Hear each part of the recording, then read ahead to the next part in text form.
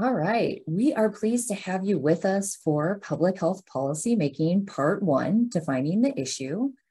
And identifying and defining the issue is a key step to planning everything that follows. What additional data is needed, potential solutions, what the public and decision makers need to know, and so much more. So it's only fitting that this is the first webinar of the 5 that make up the Community Health Through Policy Change series. So hi everyone, I'm Renee Parks. I'm a research project manager with the Prevention Research Center at Washington University in St. Louis. I will be your host for today's workshop and webinar, as well as a co-presenter. This workshop and the series I mentioned just moments ago is part of a multi-year project funded by the Centers for Disease Control and Prevention, with the overall goal to develop and share strategies to increase the use of effective policies to reduce community health disparities. Our center has the privilege of collaborating with several community health coalitions. Many of you are members of them. So we've been learning about your communities, your network. So the organizations and agencies that make up your health network working on these issues. So learning about those connections, as well as your health goals and priorities. All of this with the intent of providing some helpful support or technical assistance for advancing your efforts in improving community health through effective evidence-based policy action. There's a couple things I want to note before we move forward. First, this webinar is being recorded. The recording slides and resources will be available after the workshop within like a resource webpage, and you'll be provided with the link to that. This is a webinar. So you'll notice that you and all of the other attendees are muted and we can't see you. You're not on video, so don't worry. But with that said, we'd still very much like to engage with you. We want to get your input and perspective throughout. And you can do this. You can be active in the chat and certainly put questions in the Q&A box as they come up. And we'll get to them as we can. Or towards the end of the workshop. All right, so there's a team of us making today's webinar possible. I'd like to call in Masume Fagankani, who is a co-host and will be monitoring the Q&A and chat. Hello, I'm Masume. It's my pleasure that I'm here today with you all. I'll monitor the Q&A and chat throughout the webinar. You can see chat icon and Q&A icon there at the bottom of your Zoom window. Feel free to drop any questions, comments, and feedback there. Please look at this and check this. And you can also post your comment to each other's question as well via Q&A. Feel free to use that. Anyway, do not hesitate to use chat and Q&A to express yourself. I'm here to catch all of them and not to leave any without the answer. Thank you for your participation in advance. I'll return it to Renee. Thanks, Masume. And Masume was also instrumental in pulling together many of the resource materials and the data in the activity that we'll do later in the workshop. Now I'd like to introduce our presenter, Ross Brownson. Dr. Brownson is the Lipstein Distinguished Professor of Public Health at Washington University in St. Louis. He studies the translation of evidence to public health practice and policy with a content focus on environmental and policy determinants of chronic diseases. Dr. Brownson has been noted as one of the most productive public health scholars. I can attest to that. He is a former board member of the American Cancer Society and a former president of the National Association of Chronic Disease Directors. He is also active in the American College of Epidemiology, where he is a past president. And then prior to joining academia, Ross was a division director with the Missouri Department of Health. So Ross, we're pleased to have you with us and presenting today's content. And then I am presenting a portion of today's content too. So I'll just share a tiny bit about me. So prior to my role with the PRC, which I've been in this role for 7 years now, I spent 15 years conducting and supporting community health in various settings within corporations, in community-based organizations, at a couple of college campuses. And I've led and been part of multi-sectoral community coalitions, advancing different health topics, alcohol, tobacco, and other substance control, and chronic disease prevention at a population level. So that's just a little bit about me and my background.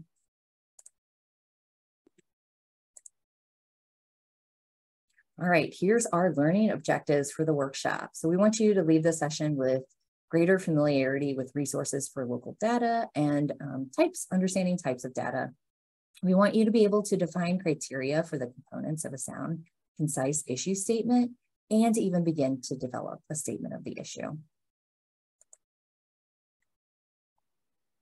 This workshop, as well as the next one, is grounded in evidence-based public health, or EBPH, the framework. And this was actually developed by Ross and colleagues. The lovely colorful wheel covers many different aspects. EBPH really involves engaging the community in assessment and decision-making, applying planning and quality improvement frameworks, adapting and implementing evidence-based interventions for specific populations or settings, conducting sound evaluation, and disseminating evaluation findings to improve policies and programs. So specifically, today's webinar content is really coming from the red, assess the community, the orange, quantify the issue, and the yellow, develop an issue statement. These are aspects that really have informed today's workshop. All right, the workshop is also grounded in the CDC's policy process framework, specifically the policy analytical framework, which includes 3 domains, actually 5, but the 3 that I really want to focus and draw attention to is problem or issue identification, policy analysis, and strategy and policy development. As you can see in the center, there's stakeholder engagement and education central to this work, as well as evaluation. But really, this is beginning with issue identification, which involves determining root causes of the public health problem and writing an issue statement. All right, so before we jump into the components of an issue statement, let's lay the foundation with some definitions. And we're gonna start with policy. And before I provide that definition, I wanna hear from you all. So when you hear the term policy, what comes to mind? Go ahead and drop those ideas, those thoughts in the chat. What's the first thing that comes to mind? Standards, yeah, great, thanks, Jessica.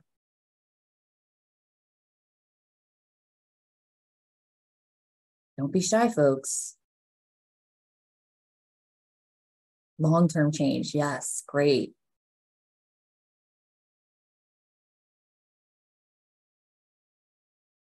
Guidance, great, great. Keep adding those thoughts. Let me go ahead and advance.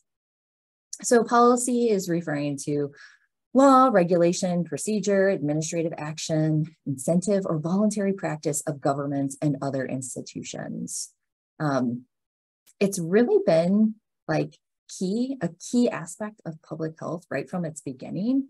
And I just want to highlight some of the really common public health policies that have just been commonplace, a core part of our society. Think food safety policies. So food-related illnesses are a concern, and it's been the job of public health officials to formulate policies to ensure that food that is safe for eating is made available. I think injury prevention, so seatbelt laws mandating the use of child safety seats.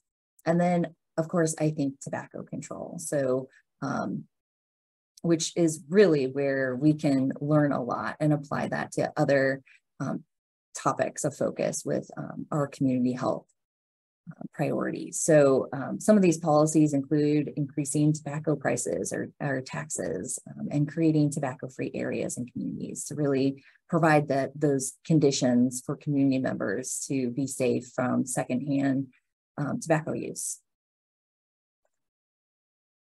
All right, so let's talk types of policies. So there's organizational policies, which establish guidelines for how potential issues and business decisions are managed. They align an organization's vision and values with its day-to-day operations. And you might think of like employee conduct policies, dress code, attendance policies. Public policies are defined by the government. They consist of laws, ordinances, resolutions, and orders. And then the other type that I wanted to point out, regulatory policies or regulations. These are also known as rules. These really help government carry out public policy. It's a law that's created by an administrative agency. Regulations differ from legislation in that they're not voted on by legislative bodies, like Congress or state legislator or county board of supervisors or even a city council. But these types of policies really fill in the details of legislation.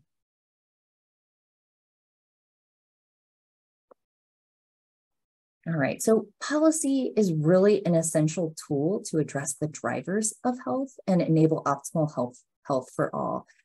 They have the potential to affect decisions and behaviors of entire populations, reaching many people by addressing issues across a community. They focus attention on structural problems or the community conditions, not individuals. Policies really create the conditions in which programs, initiatives, and investments can emerge. Policies sustain change over the long term. Strong policy can really survive changes in leadership, funding, political will. And policy, like I mentioned before, it's a really important aspect of public health and goes back to public health's roots. Thinking about like those early days and housing conditions and sanitation and really working closely with policymakers to ensure that. As this figure demonstrates, 4 of the 10 essential public health services are really around policy development. So being able to communicate effectively to inform and educate people about health, factors that influence it, and how to improve it. Mobilizing communities and partnerships to improve health. Implementing policies, creating them and implementing them and plans and laws that impact health. And using legal and regulatory actions designed to improve health and protect the public's health. So it's really imperative for community health to engage in policy development. All right, I'm gonna hand it over to Ross to talk about health equity. Thanks, Renee. And so even from your job titles, there are some of you where your whole job is around health equity and social determinants of health. I noticed we have a social determinant of health coordinator, we have people working in housing, then we have other people who might be more on the data side, who might be looking at data, so they might be looking at disparities, but all of us are connected to this issue of health equity, one or the other. And the definition of what we're trying to do is simple, giving everyone a fair lot at health. Doing that is not so simple because there's a lot of things historically, there's a lot of challenges in the systems we have in place. And so the visual here is thinking about, if you give everyone a bicycle and everyone gets the same bicycle, that may not be helpful for most of the people in our visual. That's equality. Equity is giving people the device, whether it's a bicycle or some other version of what's going to move them based on either their ability or their size or other characteristics. And that's really what a lot of this comes down to be in terms of health equity. So in the next slide, a lot of you are probably familiar with some version of an ecologic framework, here's one that is a 5-level ecologic framework. So let's think of something like healthy eating. You might have individual knowledge. You might have socioeconomic issues that challenge your ability to eat a healthy diet or not. You're interpersonal. You might have a family that eats healthy or has access to healthy foods. That might have an impact. At the institutional level, it might be a work site, or it might be the school where your kids go to school that might have a healthy menu or lack thereof. The community could be all kinds of different things. The community infrastructure, the social fabric of the community. And really the important part for this webinar is the public policy that influences all of the other levels of an ecologic framework. And so what these ecologic frameworks have showed us is that the most effective public health interventions operate at multiple levels, and they have to take policy into account. because policy drives everything. And you already did some of the definitions of that earlier. And that's why we're focusing this series of webinars around the policy issues. Okay, next slide. This one has a lot going on. If you think about sort of the public health issues on the right side of this, this is a public health framework that came out of the Bay Area on addressing health equity. What we're going to focus on a lot in this set of webinars is some of these social issues, institutional issues, and living conditions. You could map those back, especially to the institutional, community, and public policy levels in an ecologic framework. And the nice thing about this, it gives you some real examples of things within these different domains and how they connect to partnerships, how they connect to the capacity building that needs to go on, with an example of the kind of thing we're doing today, and then how policy is the fabric of all of these. And really, this one's focused on the local level in the Bay Area, and policy being sort of the fundamental driver of all these, leading to the shorter term and longer term risk behaviors, diseases, and long-term morbidity, mortality, and quality of life on the right. Okay, so next slide. And I won't spend much time on this. This is a classic paper, actually a book that Jeffrey Rhodes wrote out of the UK that looks at both population level approaches on the right. And here we have, if you lowered sodium in all processed food, it's going to lower risk for cardiovascular disease across the whole population. That's a population approach. On the left side, the graph, if you look at only the right side, and let's take, for example, young Black males at high risk of hypertension, that would be a specific population group, particularly at risk, where you're just working on that far right-hand tail of a distribution. And public health does both, and policy can influence both. The left side is a health equity or health disparities approach. The right side is a population approach, and we always have to balance the two. And we're trying to level out the disparities at the same time we're improving population health approach. Okay, next slide. And then this one is a review that one of our colleagues, Steph Mazuka, led a few years ago. And all this is saying is that think about this issue of obesity and in your local community. Most of the advances we get around obesity and chronic disease is probably not going to come from the health sector alone. And the nice thing about this framework is it puts all of these other sectors in the middle in a local community. Every one of these would have some policy driver within them. One might be in the educational setting, another might be city planning, another might be workplaces, even faith-based organizations. And so thinking broadly about the drivers of health or lack thereof is really important when we think about prevention, especially at the local level. Next slide. And then I think this is handoff back to Renee. Yeah, thanks, Ross. So, you know, collaborations and that collective action to improve health and reduce disparities can really be most successful when it begins at the local level.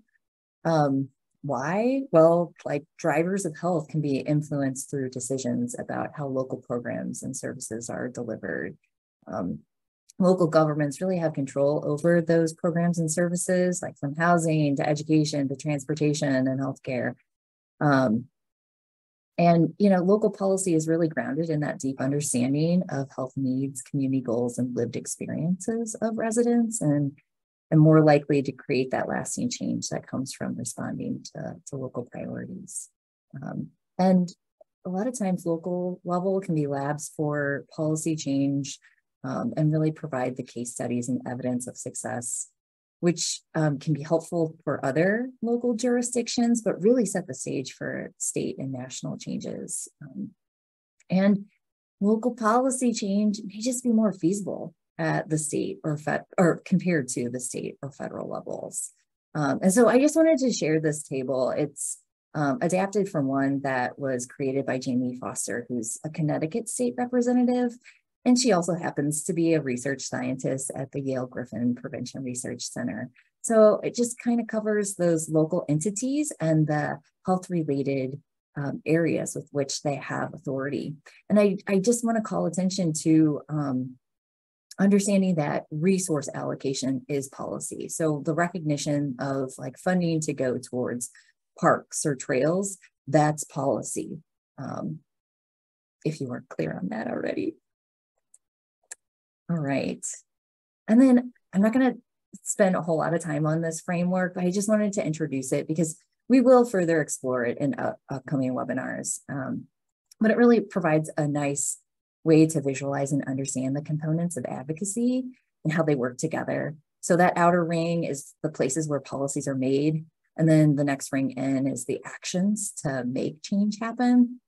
And I just want to note that identify the problem and obtain evidence is really one of those key actions. All right, I'm going to turn it back over to Ross.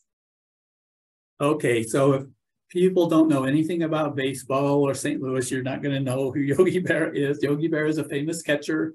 He grew up here in St. Louis on the Italian section of St. Louis called the Hill, and he's got some great quotes. If you don't know where you're going, if you don't know where you are going, you might wind up somewhere else. And so the part of this is, and he's got a lot of funny quotes like that.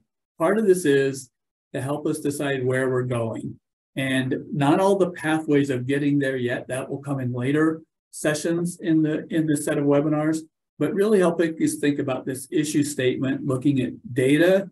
We'll have some focus on quantitative data today, but it also involves qualitative data, as Renee mentioned at the beginning, if you think about sort of a local community assessment. And so Yogi's quote here is a good one. And I like this quote, partly because it's hard to make sense out of it. He's kind of a confusing, he's got a whole book of quotes. And he's a very interesting guy. Okay, next slide. And so as we move toward what is really the heart, if you think of what Renee and I just talked about as sort of the backdrop, we think of the heart of what we're trying to talk about today, and you think about, working on food access there at the local level in your community, whether it's in southeastern Missouri or Iowa or Louisiana, wherever you might be working. These are some of the considerations that you would think about when you're trying to hone in on an issue statement. And the reason is partly with an issue statement, it's getting everyone on the same page. What is happening now, what should be happening? That's kind of where we're going in the Yogi Berra quote. Who's most effective? There's always disparities in every issue, but it's also where the disparities are going, what the trend line is, who's most affected by the disparity, and then how big is the disparity? If the disparity is tiny, then it might be not be something where you mobilize a lot of health issue. But if it's significant, and you have to decide with partners what that word significant really means, then it takes on a different flavor. What are conditions underlying this, especially social determinants of health, other things that might be sort of structural? What happens if we don't do anything about it, including economic burden of a lot of the issues that you're working on, and then where we go to find the data on these things. Okay, next slide. And so you ask for, what we do now is we start thinking about some of the questions you might ask, and especially questions that get toward root causes like social determinants of health. Those are, as you well know, those are things like housing or transportation or educational opportunities or justice system challenges. If you think about that sort of model we showed where you need to have involvement outside of health, how do we get people interested in these issues who don't have a vested interest in health? And what gets them to the table, what sort of keeps them at the table is often very important.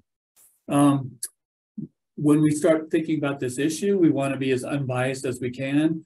We all come to a table, in a discussion like this with our own experience, our own lived experience, the work that you've been doing over the years as health professionals, and then we want to frame things as clearly and as succinctly as possible.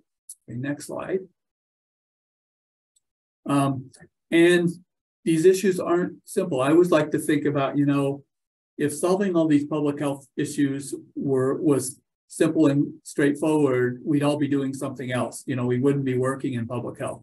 So they are often structural issues. They often took many years, decades, sometimes even centuries to develop the way they are.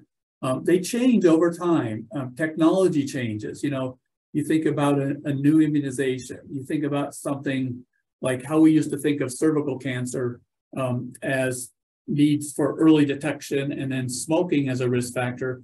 Well, then we discovered the human papillomavirus and discovered that is responsible for 80 or 90% of cervical cancer cases, led to an immunization. So technology changes. And then how we address health, this is a really big one. How do we address health equity, all of these underlying social determinants of health in what we call a siloed health world, where we have an immunization program and a tobacco program and a diabetes program, and go on and on about sort of the siloing of health when the answers are cross-cutting all these. And then always linking back to asking answerable questions. In other words, beginning to think about data and how data could drive these questions. So next slide. So primarily today, we're getting you into these first three parts of developing an issue statement, knowing that doing this is an iterative process. It's going to take a lot longer than this. And so we're going to kind of take you through the beginning of thinking about the problem statement, the issue, a little bit of the background on it. That will involve some quantitative data, a little bit of thinking about potential outcomes and some of the issues that might be working on, and then beginning to think about some of the questions you would pose. And so I think in the next slide, we've got some Missouri data. So this is data that we pulled down so my long ago training is in epidemiology. Epidemiologists like to think of any issue as person, place, and time. So person might be, are women being affected by a health issue more than men, or are a certain race and ethnicity affected by a different one, by a health issue differentially, or does education have an impact on some health issue?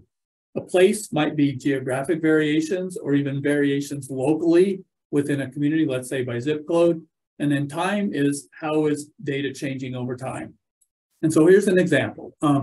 Based on epidemiologic data, about 76% of adults in Missouri participated in any physical activity in the past month. These are data that we would get from the state behavioral risk factor surveillance system. And we look at rates of activities are essentially constant over the past 5 years, but activity is lowest among least educated populations. And so the next slide will show the visual of these data. And these are real data from 2011 through 2021, showing rates of physical activity in the past month. And what you see here is a very large gradient. You basically show the lines overall are very level, so there's not much change over time. But if you look at that person characteristic, the people with the most education, so if you're a college graduate, your rate of activity is much higher than someone with less than a high school education. So this shows us, you know, for that person characteristic, there's a social determinant around education that seems to be underlying this important risk factor related to physical activity. Okay, and then next slide. And so the question you would ask, and all of you work at some level, some way or another at the local level, this issue of secondary data. And all we mean by secondary data is that somebody else has collected the data for you. In other words, you might go to a web portal, you might have a data person on your team, you go to and you say, find me my local data here in Poplar Bluff around this risk factor that I'm interested in. And it comes from a variety of sources. It can come from a surveillance system. It can come from an epidemiologic study or some data collection system that's been there. It might come from the literature. Here we're talking mostly about quantitative data.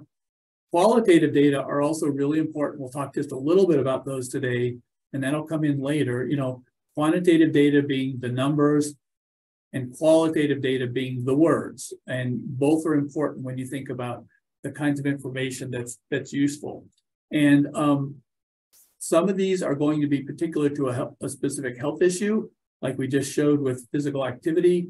Others might be the underlying fabric. So for example, if you have walking trails in your local community, you might want to map where they are and what transportation systems are available to allow people to get to those walking trails if they're not all over in different neighborhoods around the city.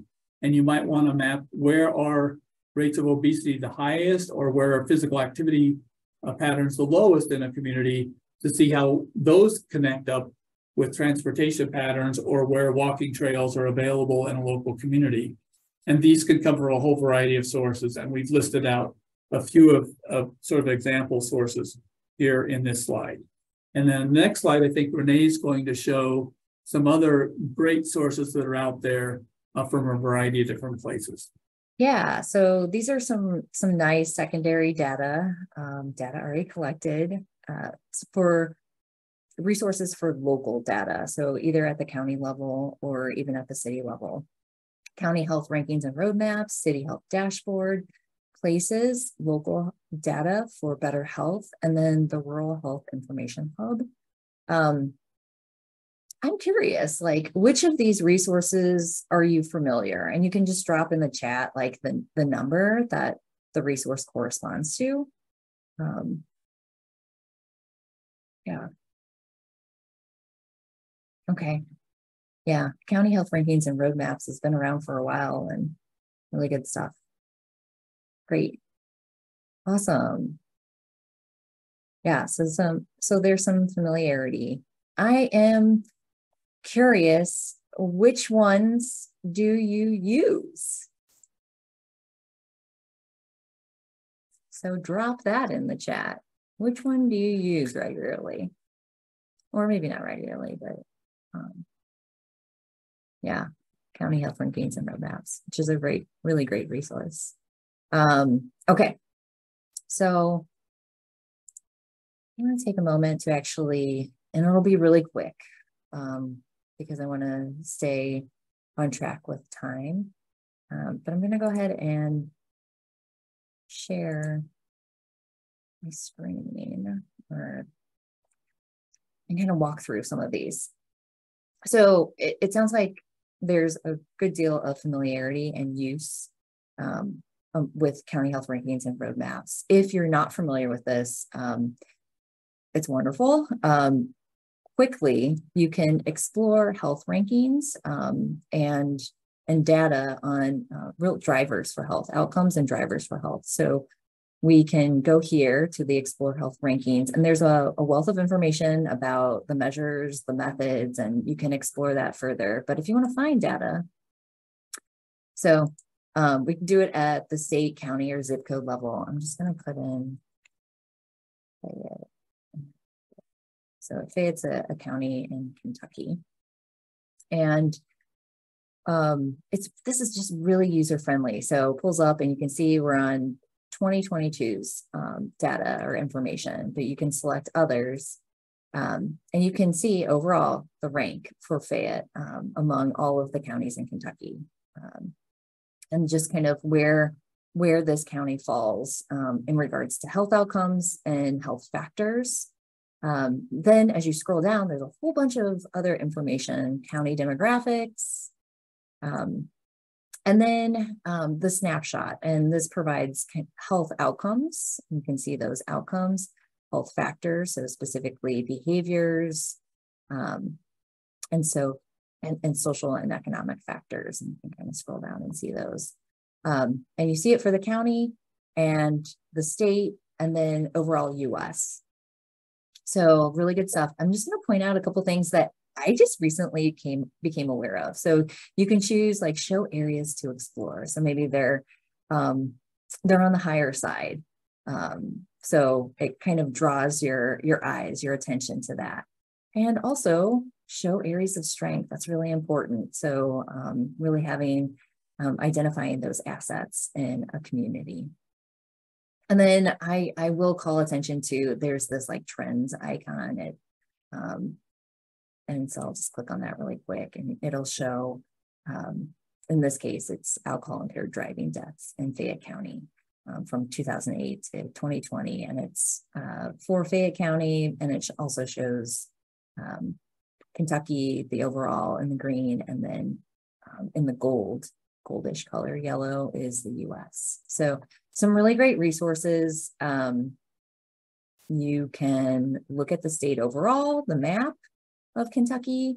And this is looking at the state by health outcomes. We could choose from a myriad of indicators, social and economic factors, and it'll show and the key or the color coding for the rank. So yeah, this is great. And I also, if you haven't used the feature of like comparing counties, comparing states, so you can do that. So right now we have Kentucky, we can add a location, we could add Allen County, we could add another county, and we can see across. So that's a really nice feature. All right, I'm gonna hop over to City Health Dashboard, which is another great resource providing data at the city level and at the zip code level. And you can see the map of the US kind of in the background, and the dots are for all of the cities that are part of the City Health Dashboard. It's more than 900. Again, you can find out more information.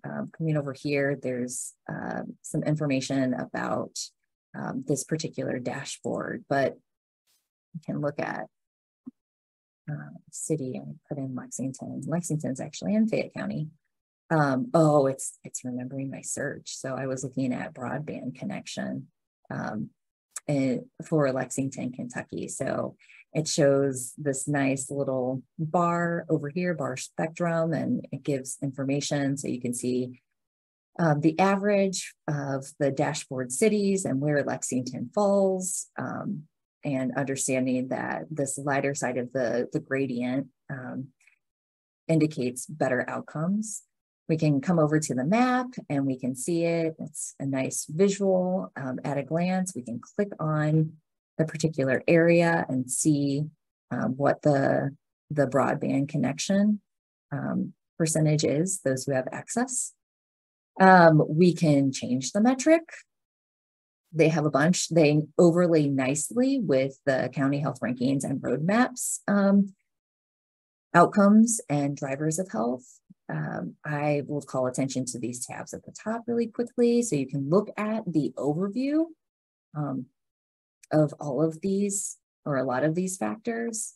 You can look at demographics, and then I just want to call attention to this because I think this is another neat feature. You can compare cities,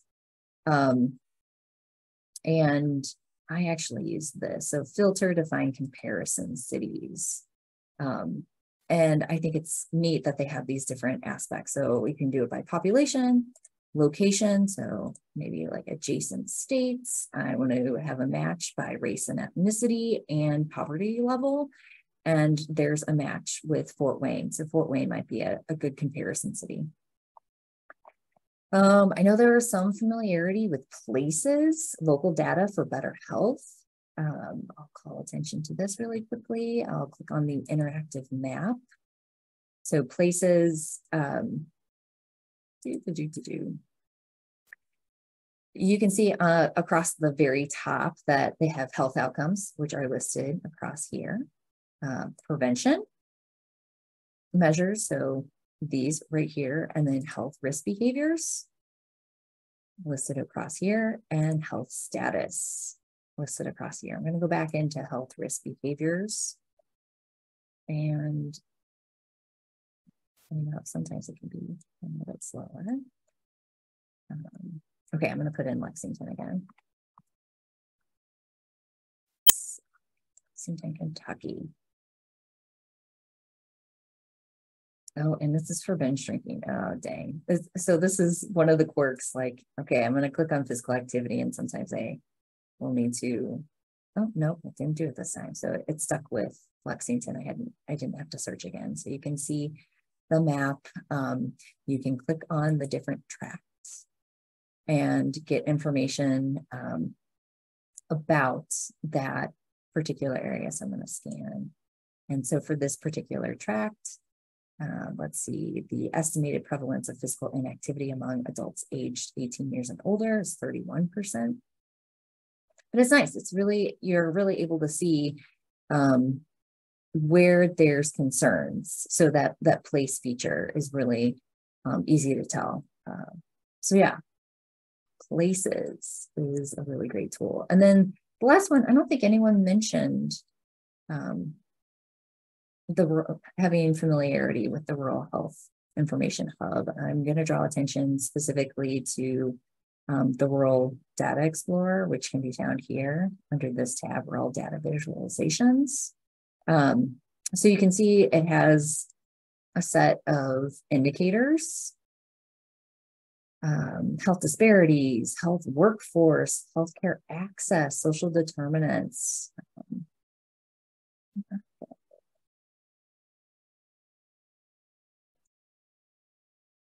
School diploma. So it has the years down here, and then I'm going to select Missouri. We can zero in on Missouri. So it provides county level, and you can see like Franklin County, Missouri, the percentage and so forth. So this is a nice resource. There is a chart gallery, and you can search by topic. You can search by, well, the type, which I think is interesting, but you can search by state as well. So if I look at Missouri, you can see the different charts that are available. So yeah, I just wanted to introduce, and then go back to our presentation. But I do hope that you explore these further. I think they're really great resources, and there's ever-changing features. So if you haven't been in a while, couple months, pop in and explore. And then here are some additional secondary data resources. I'm just going to call attention to the first bullet point, the state-specific data resources. We will provide this in the resources after the workshop. So I think some of you are already accessing and familiar, but we wanted to ensure that you have familiarity with these really great surveillance systems that are available for your specific state. All right.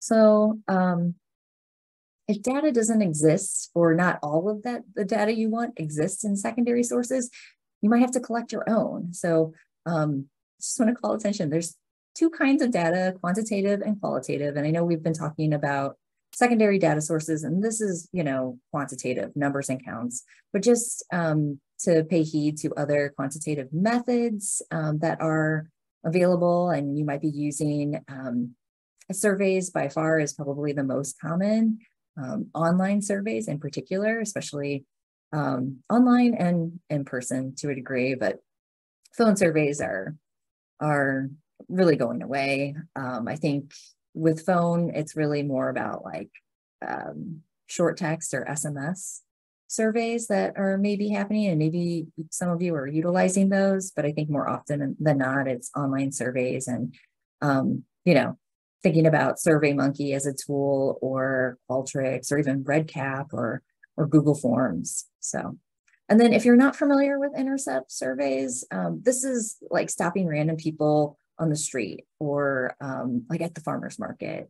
And I think what's really important with intercept surveys is you really want to be working with your community members to give credibility and just get familiarity. So, and then we've talked quite a bit with counts, but I just want to give a nod to network analysis. And I know some of you are quite familiar with this. We had the chance to do a network analysis as part of the project to really look at connections between organizations and agencies that are involved with your community's health efforts. And it's really instrumental in helping to visualize and describe kind of those health systems or health networks. So it really provides that nice tool to illustrate to others, but also to really think about and to guide planning within the network. Like, who's missing? Who else could be engaged? Could they be engaged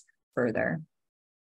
So while quantitative data is really central to assessment and evaluation, we know that assessment and describing and defining an issue can really be enriched through the use of qualitative data. So I want to talk a little bit more about qualitative data and methods, and go ahead and drop in the chat, like respond to like, what do we mean by qualitative data? Or like, how do you think of qualitative data in adding to an assessment or describing or characterizing an issue?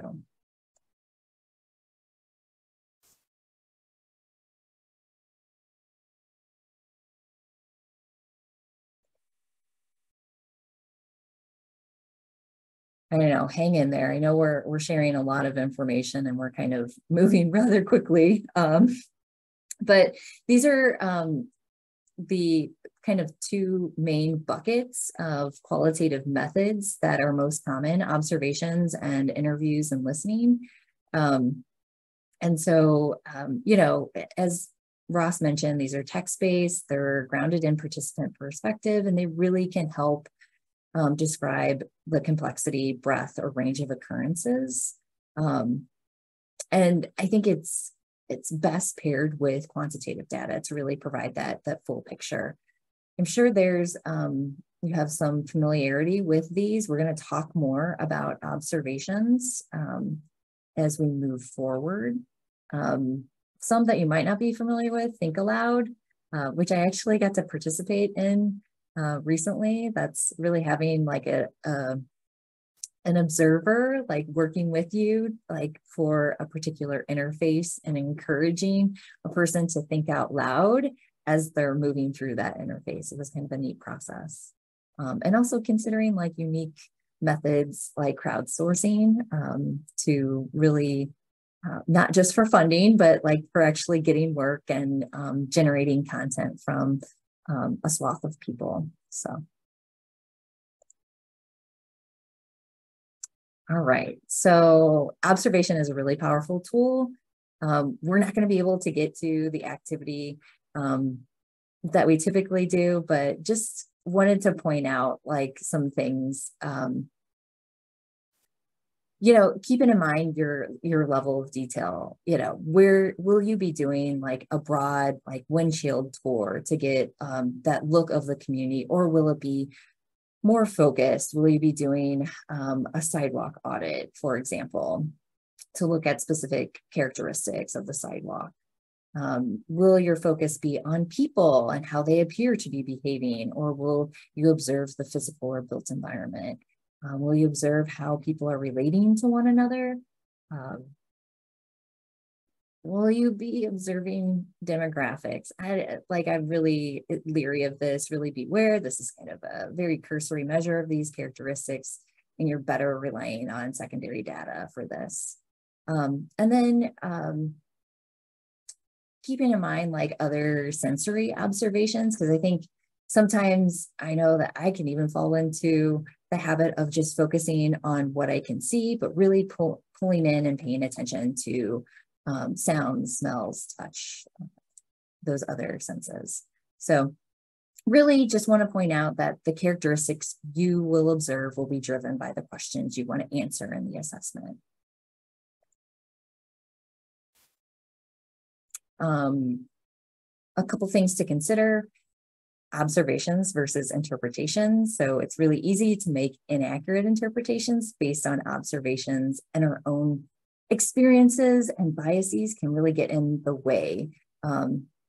So it's really important to have multiple team members observe. That can be really helpful and actually provide some reliability. And, we all have biases and they can definitely impact our data collection. So, there are resources for examining your biases. We've noted one resource down below, Project Implicit. It's definitely worth checking out.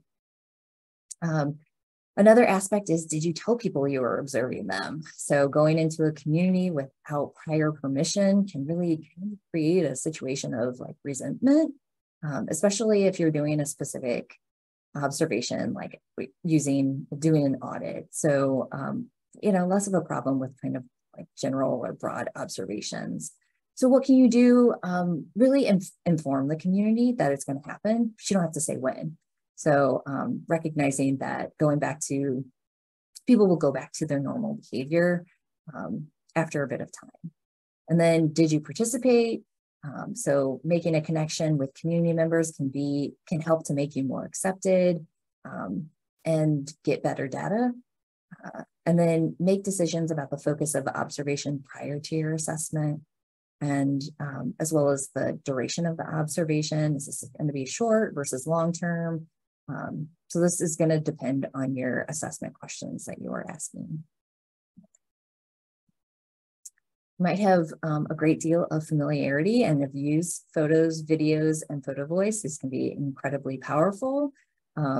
It really highlighting issues or concerns. And of course, this can be done by staff, volunteers, community members. I really like photo voice. I did have the chance to help carry out a photo voice project when I was back in Kansas City doing some work around healthy food access and physical activity environments. And it was really powerful, really raising awareness of like overlooked issues. And so photo voice is really pulling in community members to have them take the pictures and share their interpretations. We're not going to be able to do this. I would love to, but we're not going to be able to get to observing. I would love for you guys to observe these playgrounds and respond in the chat. But I think we'll skip over these. You can do these on your own. But just to talk a little bit about community audits, they're really tools to help us standardize our observations. And I'm going to share some community audits, but we have like, there's many different types, and they can be used for like food environment, physical activity environment. Those are the things that come to mind for me. So here are a couple community audit tool examples. So this is the community park audit tool.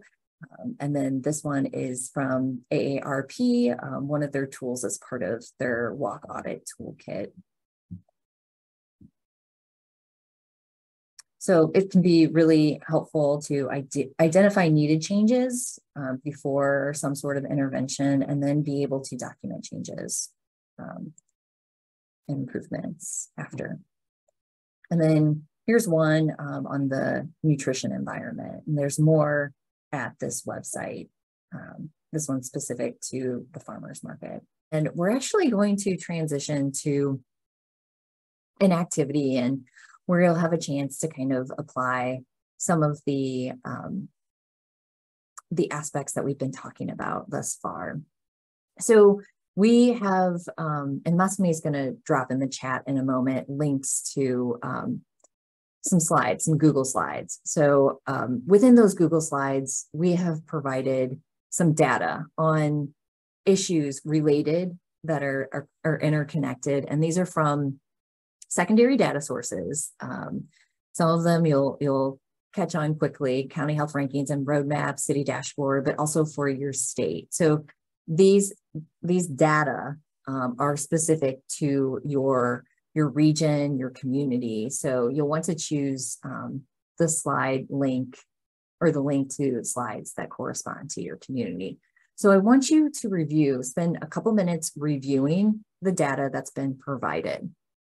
And I want you to, there's a slide that is devoted to this, kind of like sticky notes. They look like sticky notes. It's pretty user-friendly, but I want you to start to, after you review, then take a couple minutes to just like start to describe the issue based on the data that you have. Now I know it's limited, but just kind of jot down some thoughts or ideas. And then I want you to shift gears and think about what other data sources would you want that would be helpful? What's missing? What would be nice to know and have? Okay, so I'm going to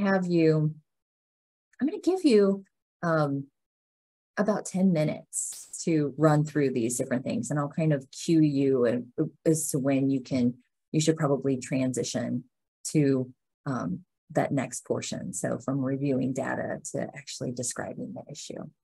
So go ahead and click on the link that corresponds to the community in which you work or serve, and go ahead and review those first initial slides on the data that's been provided. We're still thinking about, summarizing the issue. This is one we put together. This relates to prevention of breast cancer, morbidity, mortality, especially excess mortality. Knowing that mammography screening will, if you get to full population levels of mammography screening in the right age population, you can reduce breast cancer mortality by up to 1/3. And so it's a very big yet still underutilized public health measure. And so this looks at the highest risk group, women 50 and older, that only basically 3/4 are receiving mammography screening every year. Then we get in some of the data around time, the time period of 5 years. We find screening rates different by race and ethnicity. And then we also find screening rates different by income level and by education level, just like we find with many, many different health issues. And we also then look at data from mortality rates from SEER. SEER is basically an epidemiologic database. I won't go into the details of that. The very challenging issue with this sort of an issue is when you look at screening rates, they're higher among Black women, which you would think would lower mortality rates, but when you look at mortality rates, they're much higher. So it also lets you look at sort of a disconnect in the whole continuum of prevention, early detection, and then treatment, because what's probably happening here, while Black women are getting access to screening, they're not getting access to the early treatment, the state-of-the-art treatment for breast cancer. And so what's likely happening is breast cancer is being treated at later stages and is also not getting optimal treatment. So there's a lot of issues at play in a statement like this. And if you're working on an issue like this, there are lots of pieces you could think about. How do we target services better? There's a gap for every group of women, but then there's particular gaps when we move from early detection to prevention to treatment.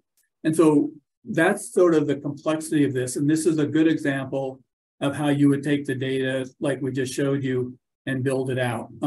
And the tools we showed you are just examples. And what we're hoping from this is it gets you thinking about some of these data sources and then taking a little bit more systematic approach to writing out a problem statement.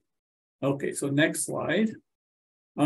Remember, we had 3 primary parts we were going to talk about today.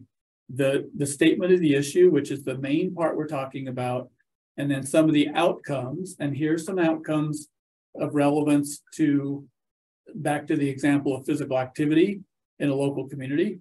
You can look at mortality rates. You can look at mortality rates for causes related to inactivity, like heart disease or colon cancer. You could look at heart disease rates among low education groups, because as you remember, the rates of physical activity were much, much lower among people with less education. You can look at just rates of activity overall. And then if you wanted to work in primary care, you might look at whether people are being counseled to get more physical activity, because we know that when you get counseling from your primary care provider, no matter what the behavior is, rates go up. In other words, people will follow advice from others they respect, like their primary care provider. So those are just a few examples of some of the outcomes you might begin to track. And so then the third part, and the last part we'll cover in any depth today, is this issue of trying to ask answerable questions. And those can come up in a whole bunch of different ways. They can be an epidemiologic question, like what's the rate of healthy eating in my local community? They can be health equity questions. In other words, what are social determinants underlying this issue of healthy eating in a local community? Who's most at risk of having a healthy diet or a lack of a healthy diet in a local community? If the next slide. You might ask policy questions. How do we address this issue? What's a policy change that would address it? Is there a local zoning? Do we incentivize supermarkets that would have a lot of fresh fruits and vegetables to be in all neighborhoods in a community? Or do we set up community gardens? Or do we set up farmers markets to have better access? And can policy help to enable those? Policy, as you all know, is the biggest driver to affect health and health equity. And then what's working? That's an evaluation question. So next slide. And then we might ask managerial questions. What's working and what's not? And then a policy rated, what's really an evaluation question as well. What's the impact of changing a certain policy? So let's say your local community changes the zoning policy. Is there a value added to doing that? And tracking that over time can be very important. Okay, next slide. So I'm just going to go over a couple of these and then leave a little bit of time at the end for some wrap-up discussion on where we're going next. Give just a couple examples here. So if we're trying to ask a high-quality question that would lead toward local level evidence-based decision-making, think about which of these questions is more helpful for you. And we'll do this one in chat. Question A, how does the community conditions or environment, for example, some of these social determinants, influence this particular health condition of physical activity? Or do disparities exist? Which of those kind of getting to root causes, getting to social determinants would be a better question for you to ask? You like A or B? You can put that in the chat.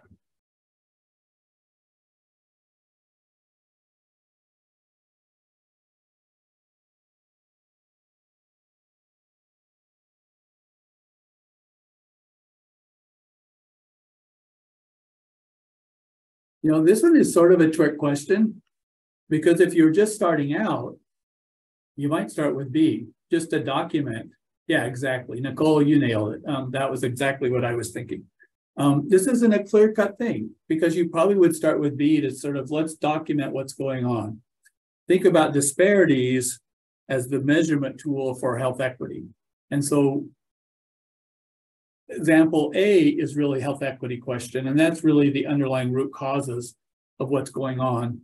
But you'd probably start with question B. Okay, let's do one more, Renee. A policy or intervention question. How do we get support for our new physical activity program? Or B, are there examples in the literature of effective physical activity policies or intervention that fit the needs and priorities of disadvantaged communities? In other words, communities experiencing inequities within each of your own communities. And I would say B is a much more robust question. We'd want to know what support means. Does that mean support from policymakers, support from community members, support from the leaders within your agency? And so that would come into play as well. And then we'll just kind of skip through the rest, just give it a framing. This would be evaluation questions. These would be managerial questions. These would be, and you can keep going, policy questions. One is crisis oriented, one is more proactive about policy evaluation. In other words, how effective, in this case, a school health guideline that was put into place. Very important. We know that schools are super important in promoting health in youth. Very effective, challenging to do sometimes because of all the things that are happening in schools and trying to move health up on the priority scale. Next slide. And so I'm forgetting exactly where we're going to cut off. And yeah, so a couple more slides, and then we'll sort of wrap up. Remember partner input, remember who your partners are is very important when you're thinking about these questions. Try to broaden the tent as much as you can. Different partners are going to look at an issue from different ways. These can include people affected by the condition, the general public, policymakers, people in your own agencies, and then how do you gather it? It's more quantitative, like a survey, or is it more qualitative by talking to people? Next slide. And then the last part we'll kind of move around to later, is what are the solutions, especially policy-oriented solutions, active transportation, safe routes to school, funding for a mass media campaign. So the policy issue there wouldn't be a mass media campaign itself, it probably would be the funding. In other words, the resources to be able to do that. Next slide. And so all this gets us to, in a way, this is sort of getting to the bottom line issues. How do we begin to think about the health issue? This is the Yogi Berra, like what's our goal? What are some of the questions we want to ask about that? Who are our partners? Beginning to think about resources. And then later, we're going to talk more about policies. And the two parts around policies are important, is what the policy is, and then how you make it happen. And you all know a lot about what the policies are. I think the trickier part is the how. And so when we talk in later webinars, things like policy advocacy, who the right partners are, how do we message things, how do we reach different audiences who might not have a big impact or a vested interest in health, all of those things come into play. And then thinking of this last one, don't forget about negative impacts or sometimes other beneficial impacts. One of the earliest things when we were starting to work with schools in rural Missouri around getting kids more physically active, they were really concerned about academic achievement. The literature started coming out about if you do physical activity, you're not only getting health benefits, but achievement scores can go up. And so there was a side benefit from physical activity that people hadn't really been aware of that helped us move forward with some local policy change in schools. Okay, next slide. All right, and so kind of wrapping up, remember to use data, remember to involve those affected, be as creative and not making a final judgment when you're first starting out. Recognize we all come to the table with some bias. Ask questions that are answerable, even if it can be difficult to get that answer. And remember, this isn't linear, that it's circular, that it's very iterative. And so that's partly what we wanted to get across in this first session. And then I think the next slide. Yeah. The hand to you. Yep. Yeah. Thanks, Ross. We know this is going to be an iterative process, especially as you're pulling in other partners, stakeholders, in developing this statement. I think just a couple things that I want to plant the seed about that we're going to further build out in future webinars is the importance of like what's happening with the public narrative, and as you're developing this narrative and framing, and how framing will be really important. So we just wanted to call attention to several items that you should be thinking about if you're not already, and really the importance of linking current data and messages to long-term trends. And we kind of talked about that in the beginning, because a lot of these health disparities and health issues have happened over time. And that is really important to communicate. We want to make sure that we're defining the issues, so community influences is clear, as well as opportunities, but understanding those influences, explaining the connection, and then interpret data for the reader, tell the public what is at stake, what does it mean to neglect this issue? And most people have a hard time understanding data, or it takes some time to interpret it. So really put it in a way that is easily digestible. 1 in 5 adults is not physically active is a good example of that. You also want to focus on how well the community, a collective, is addressing this issue, not just individuals and not just special cases of individuals. So really talking about the collective. And it is important to connect your community issues to conditions, to root causes and trends. And thinking about it in, with explanations or analogies that are really familiar. So you really just want to clearly make that connection between the conditions and the issue. And then, of course, that sets us up to really talk about solutions through policy, and gets people to think more broadly instead of narrowly into maybe like programs or interventions and at the individual level. So we're going to talk more about policy solutions the next webinar, but really it's really important to present those policy solutions. All right, I wanted to share just a couple resources. I'm going to skip over this slide. You will have these resources to help in guiding your issue statement. And, you know, I want to like pause. I mean, we're at the point where, I mean, we're okay on time, but I want to like address any questions that may have come up. So you certainly can drop those in the Q&A or even the chat if that's comfortable for you. But definitely connect with us. So, you know, whether or not you drop a question in the Q&A or the chat right now, you can follow up with us after the webinar. So my contact information is there, and I certainly can connect you with Ross and other team members.